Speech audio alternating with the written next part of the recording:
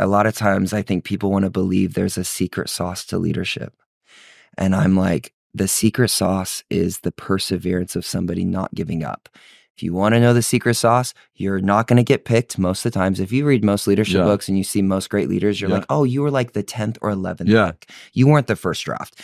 You have to persevere. You're not going to always be highlighted. You have to believe in yourself before people believe in you. And you have to keep showing up and doing the best you know how to do if no one sees it.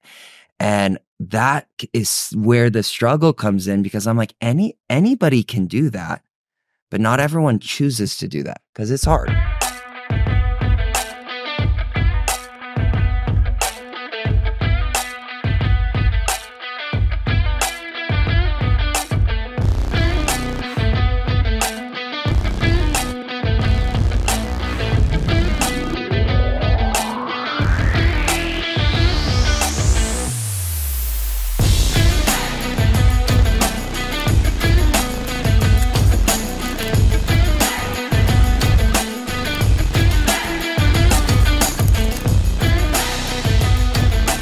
Welcome to the second season of Cultural Catalyst, where we help you learn how to live fully alive, co-labor with God, and change the world. I'm your host, Kris Vallotton, and I have Rory.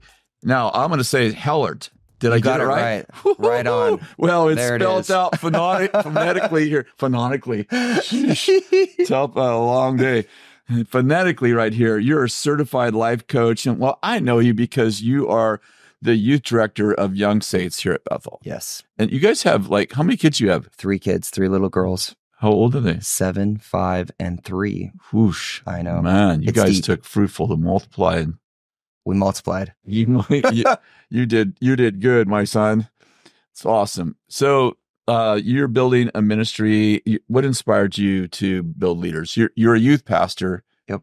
But you love building leaders. Like, this is your passion. Yes. Well, obviously working with youth too. Yep. What inspired you to focus on building leaders? Yeah, it's a great question. I, being in youth ministry and just being leading teams and all of that kind of stuff, you realize I am only one person and I only go so far. Yeah, exactly. And that revelation hit pretty soon, because I would say I'm naturally an introverted person. And so being put in places with a lot of people and being pulled on by a lot of people, I went, wow, I need other awesome people around me, because I won't make it very far if I don't. And I think that started this journey in me to go, how do I help other people become awesome, to where people could walk into a team that I'm leading and they wouldn't always know I'm the leader. And they might assume that somebody else is leading it because of how powerful the people are. And I kind of mess with some youth pastors when they come and visit our youth group. If I don't know, if they come in and, we have guests and groups come and that kind of stuff, I won't introduce myself as the youth pastor until a few leaders have come by and I'm like, hey, who do you think is the youth pastor? And they'll actually name other people that approach them first. And they're like, oh, for sure, that person's leading it. And I'm like, actually, it's kind of fun. I'm actually the youth pastor here. And it's kind of been this journey in me that I'm like, I love big people. What does it mean to be a leader? To me, simple is people are following you. And so I wish a leader meant that you were a great leader. Well, yeah. But it doesn't.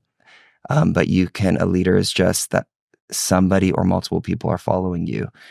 And when you realize that most people are leaders, I think that also helps me in my development of people, because I'm like, well, somebody's following you. You're not aware of it. Somebody's watching you. Yeah. It kind of gives the foundation of like, everybody has leadership in them. Yeah. It's, I guess my next question for you, I'll partly answer myself too. And that is, what's it mean to be a great leader? Because the truth is that you can be a popular leader. Yes. I.e., well, we won't name anyone because we'll offend people, but we know all these musicians and famous artists and who, have millions of followers, quote followers, and don't necessarily have great character. But they, in other words, I'm saying you don't have to be a great leader to attract a ton of people. It's true. So what does it mean to be a great leader from your perspective? Yeah, it's great. I would say a great leader is somebody that is building, developing, and promoting the people around them. Whoosh. And so if I'm thinking of a great leader, I would go, I am intentionally building, developing, and promoting people around me, and hopefully letting them go farther than I can go. And that's kind of been a dream of mine for years. I know that coming to Bethel, I came in 2010, and obviously it's like a thing in our house here is like build big people. And, we want our, ceiling to be your floor. And I feel like I caught that and went, could I do that at 23 and 24? Can I think like that? Or do I have to wait till I'm in my 40s? And I thought, okay, I'm going to have to face a lot of insecurity. I'm going to have to really go after my own insecurities so that I could maybe become that person even in my 30s that could start launching people, and people would go, who are these people? And I would go, man, I'm so proud that I got to be a part of their story. Yeah, I think that some people will be listening to this and they're like, I don't have insecurity. It's like, well, if you surround yourself with little people, you won't have insecurity, right? I mean, seriously, work with the broken, work with the poor, which we should, by the way, and we do. At Bethel, we do. But if you hang out with people who are obviously broken and I'll say little people, not insignificant people, but little from the standpoint that they're broken and they're not influential, you probably aren't going to feel insecure. Probably makes you feel secure, actually. Yes. You actually feel like a great leader. Yes. And then you think you're doing everything right. And then you're like, oh no, it's true. When you can get people that are better at you at most things, that's why I try to find them. I'm really good at like one or two things. Yeah. And then I have a whole team of people that I'm like, wow, you are so much better at that than I am. So I need you. And that's been the change for me, is to go, I look for people that I'm like, I don't have that at all. People are going to highlight that, and people do. People come into our world and they're highlighting stuff that I'm like, I know that's not me. What do you like? Okay. So I have the same situation. I have no education. I'd say I'm a person of average intelligence. I have a lot of drive, a lot of perseverance. So I don't quit, like too legit to quit. But I find that a high percentage of the people around me are a lot better than me. Yeah. At a lot of things, more educated, better with things even that I have a passion for, like actually better. Yes. And so I find my own, it does push your buttons, right? It does, like, at some point, like, what am I good at? Or it's like, oh, I love doing this. And it's like, well, I love playing basketball. Yeah. You're just not very good at it. Yeah. And being bad at something, not being good at something you don't care about. One thing. Yeah. Yes. Not being the best at something you care a lot about. Very difficult. Very difficult. What do you do with your insecurity?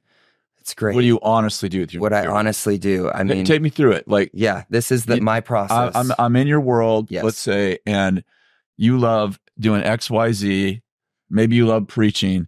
I'll take you through that. I'll do that. So I'm the youth pastor. I love communicating. Yeah. Probably one of my most challenging things I do. And obviously our kids are going to be like, you're great. That was awesome. Yeah. Okay. Exactly. Thank you. But you're 14. And I love it. Love the compliments, but it's probably one of the hardest things I do is actually communication, is getting the thoughts and feelings that I have out. In words. That make sense. Yeah, exactly. To think very hard about it. And I have people on our team that are naturals. One being my wife, natural communicator, very good. Is she? Natural. Like, I've heard she's a great preacher. Great preacher. She can think about something, craft the words, and knows exactly what she's doing. And I'm like, she is woman. Yeah. She uses more words. She uses more words all the time. So I'm like, it's an unfair advantage. Yeah. She can access her emotions faster. Yeah. She can use words faster. Really good at it. And we have other people, like there's another guy on our team named Jordan Young, great communicator, so much charisma that pulls kids in, pulls people in. Yeah. And me, I'm like, man, it took me all week to come up with this thing. And when I was starting to empower people to speak, because this is when it started. Again, I thought I'm like, I don't have insecurities about communicating. I feel great. Yeah. You start empowering people to speak, and everyone's like, they're the best speaker we have. Exactly. Man, Rory, I got to tell you, tonight was the best message I've ever heard in young saints. I have been like, changed forever. Awesome, you know? I was like frick, right? Yeah. Like, thank you so much for that. Yeah. And from that, what I started doing, and I started this about, I would say 5 years ago, I started this thing in my life that took a big jump for me. And I thought, I want a few people, 2 or 3, to know everything about me. And can I actually let somebody in enough to where they know my whole past, present, fears, insecurities, dreams, everything. And I'm not a natural person to go there. And I thought, I need to do this. You're not a transparent by nature. No, I have to work at transparency. It is, I'm a very intense person.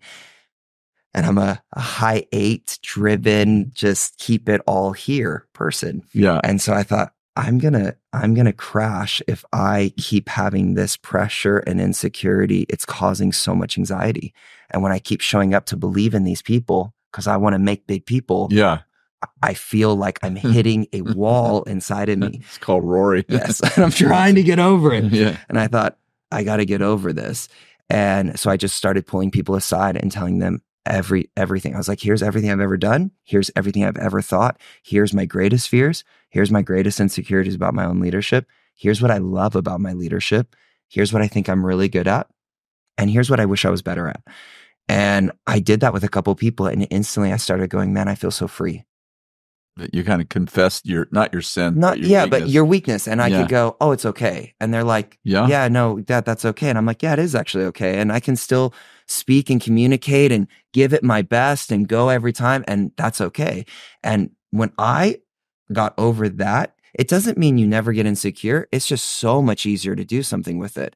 You have people that you're like, oh man, hey, I got a little weird. Like, I felt it in that moment. I don't want to feel that. I don't want that insecurity to stop me from empowering people, believing in people. And especially because that, I feel like there's the correlation where you start getting a small team. Yeah. And I always know, I'm like, if I am not at some level, like, wow, I'm in awe of the team around me, I'm a little intimidated. You guys are awesome. Like, any one of you could do my job better. I'm probably not raising up the right people. Yeah, it's hard. I mean, I have the same issue, and there are times when my emotions are going north to fear and insecurity mode. Yes. And I'm like, I will go south. Yes. I will empower them again. I will put them in the podium again. Yep. I will not let this emotion of, well, who's going to follow me? Yes. Dominate. I'll tell you, like, growing up with Bill Johnson's, obviously amazing. Obviously amazing. I mean, I don't want to just say the obvious, like, it's obviously amazing, like, where would I be if it wasn't for Bill Johnson? I'd be still working on cars and, building auto parts stores. Yeah.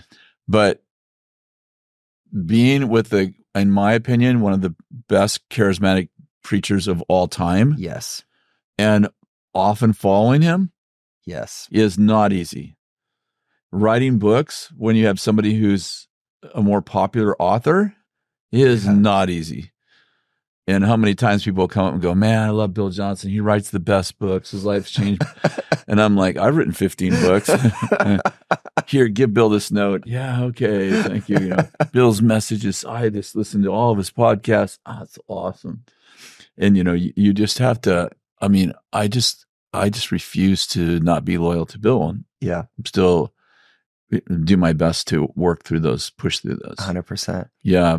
I think the difference between a good leader and a great leader is what you do with your insecurity, to be honest. No, 100%. There's something about it that it makes or break how you believe in people, what you do, how you empower. Yeah. All of it, how you show up. Totally. You can always tell when somebody's insecure, which is the worst, because it is so obvious, even if they're trying to hold it. Yeah. I think I know that. I'm like, I've been that person. Oh, I am that person sometimes. Yeah. And I'm like, oh no, if I see that you look like that, that's what I look like. Yeah. If I don't take care of this, even if I think I'm hiding it. Sometimes the most insecure person in the room is the person telling you how amazing they are. Yes. Right? Yes. Hey, who's had the biggest impact on you and your leadership? Like, who's molded you? I've had a variety of people. I would say 2 people that have molded a lot of who I am as a person would be Tom and Leslie Crandall. Yeah, they're amazing. I was 19 when I moved to Utah, and I was there for 2 years. That's how I met the Crandalls. And I was a very intense, very strongly opinionated, no boundaries, no grid for leadership, but thought I had a great grid for leadership person. And they helped me through so much of molding me.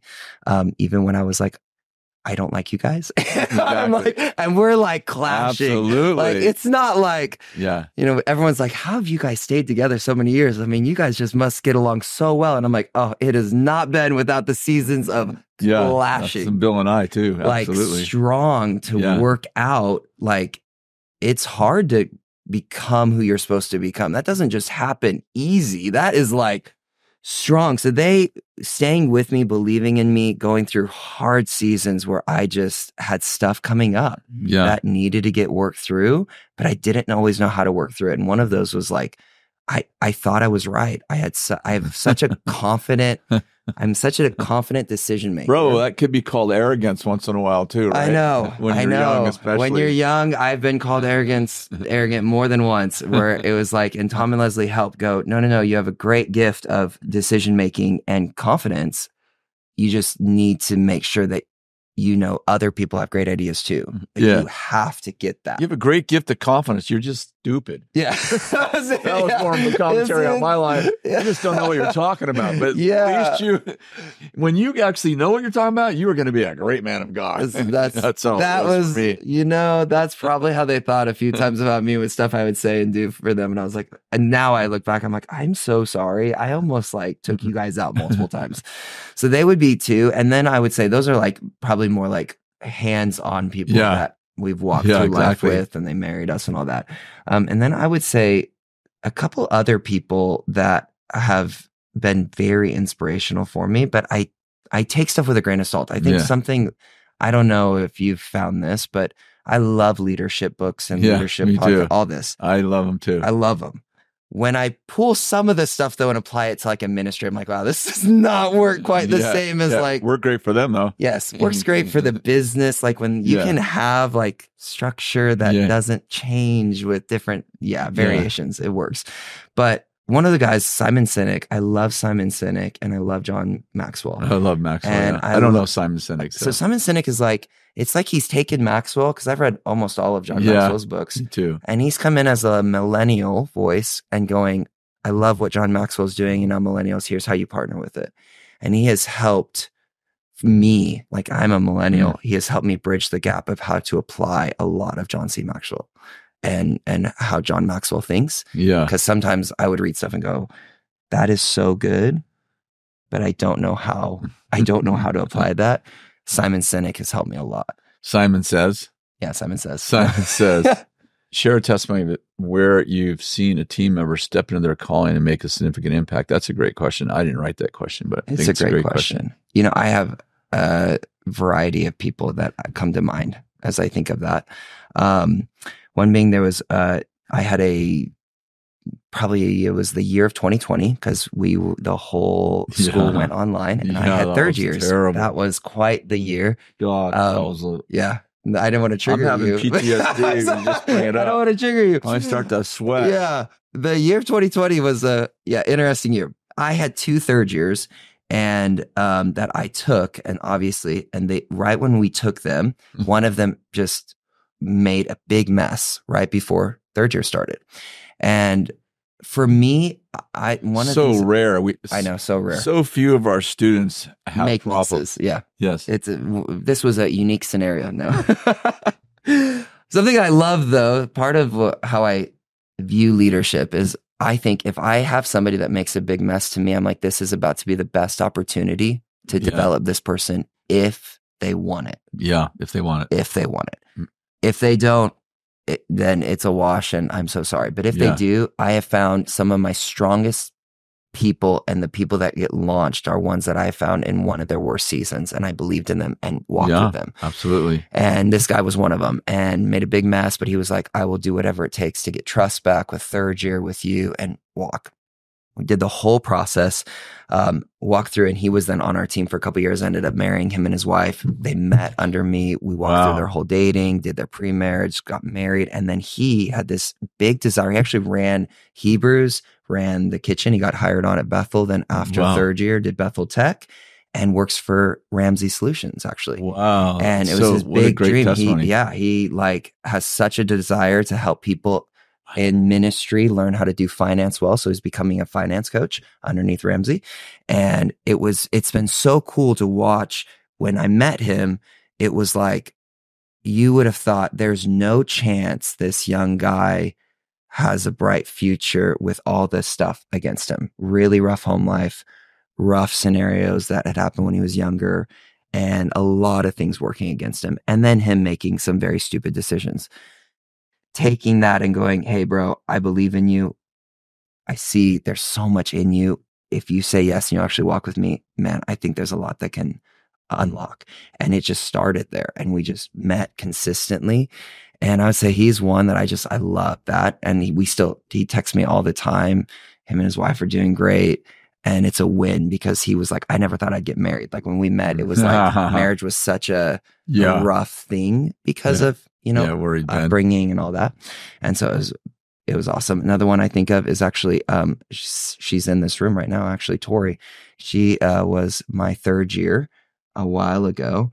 And she came into our environment and was just like, I love God. I want to be in ministry, but I've only had chances of ministry and I haven't really been developed. And it's been fun to see the process where she's come in. We hired her in Young Saints then like 5 years ago to be our administrator, and just started developing her to start leading at a high level. She started running our events. From me, I was the event director for years in Young Saints. And it was such a joy to pass it on and then have everyone go. This was another leadership moment. People are like, wow, events are running so much smoother now that Tori took them over, And I was like, thank you. Yeah, I did them before her for 7 years, but I get it. She's gifted too, by the way. Very she's gifted too. Way better than I was. And I instantly noticed the leadership level. And then in this last season, just like 7-8 months ago, moved to the events department and now just became the events director for Bethel Church. And doing amazing. And I look at that and I'm like, it's so fun to see what God can do when you just believe in somebody, give them opportunities, sometimes before they're ready, and watch them succeed. And it's that joy. I'm like, that to me is the joy of leadership, is seeing people that you've like given your life to do something great with it. That's amazing. And you're like, that's awesome. And And the first guy went through Bethel School of Technology. He did Bethel Tech. He did 3 There, years. Bethel School of Technology. Change your life. Yes. Get a coding certification and change the world. Yep. It's awesome. I've actually had a couple of leaders go through. Yeah. Ramsey is amazing. Yeah. And so, I've had a few leaders go through Bethel Tech and they love it. Most challenging thing about building leaders is? I can't control people. Most challenging thing. So we should be able to, though. Only That's sometimes. My old style was so much easier. Only sometimes. Yeah. No.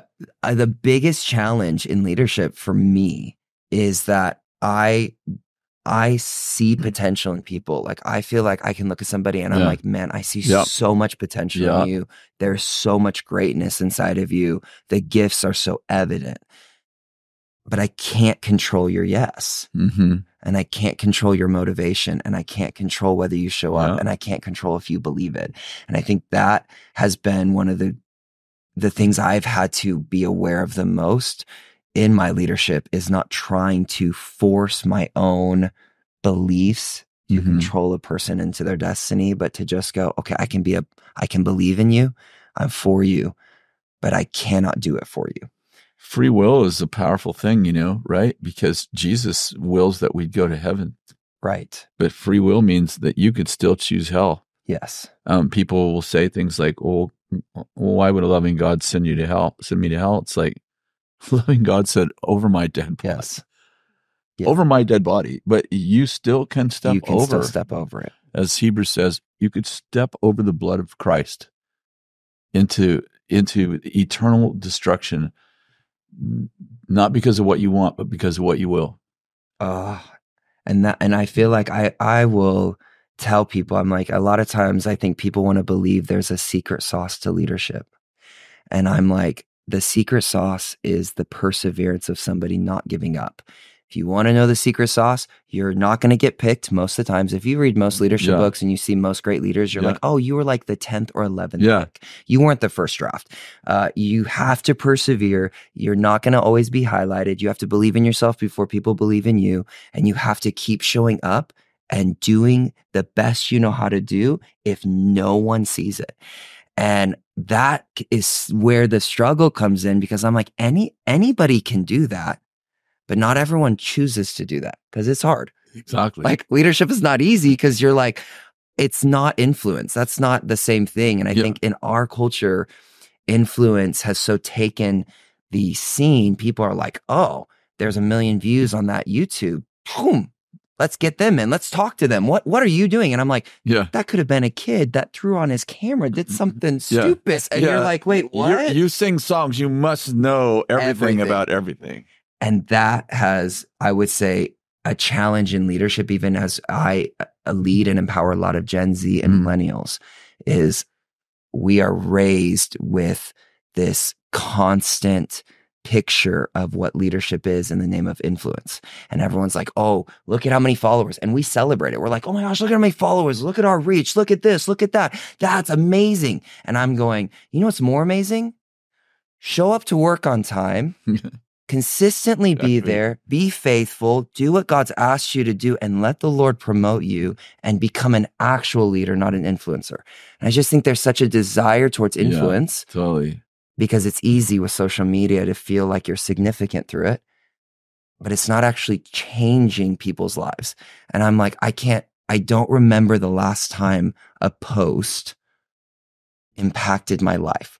I had thoughts about posts. I had my own opinions about everything I've seen.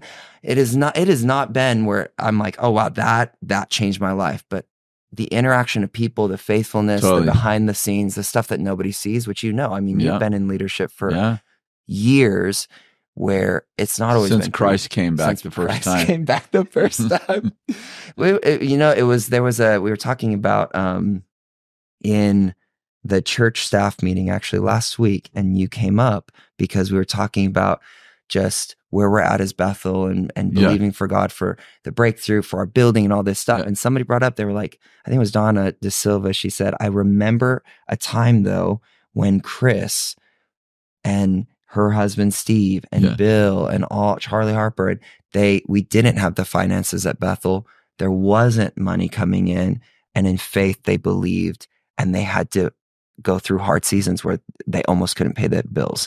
And when I think of that in your life, I'm like, the way that you have displayed actual leadership to go, we have a massive, I mean, people come to Bethel and they're like, oh, wow, this is so cool. Is that a building? Is it this? And I'm like, no, it's because we have people that chose in a season of hiddenness to not give up. Because when it was really hard, and no one was looking, there was no Instagram. Nobody was going, you guys are going to change the world. This is so crazy. It's going to be all over. Like, yeah, there's prophetic words, but like, it's not like it's happening. Yeah. And in that season, there was faithfulness, and we get to eat the fruit of your leadership. And I think I want that. And even being in a generation where it is easy to bypass that, I don't think it creates longevity, because sooner or later, you're going to hit the valley that you have to persevere in. And if you haven't cultivated that, I think it's why we're seeing leaders just crash. And I'm like, oh, you didn't cultivate perseverance in times that it was lean to get through it. Yeah, suffering and perseverance, definitely a part of the gospel. One more question, last question. What does it mean to be a cultural catalyst?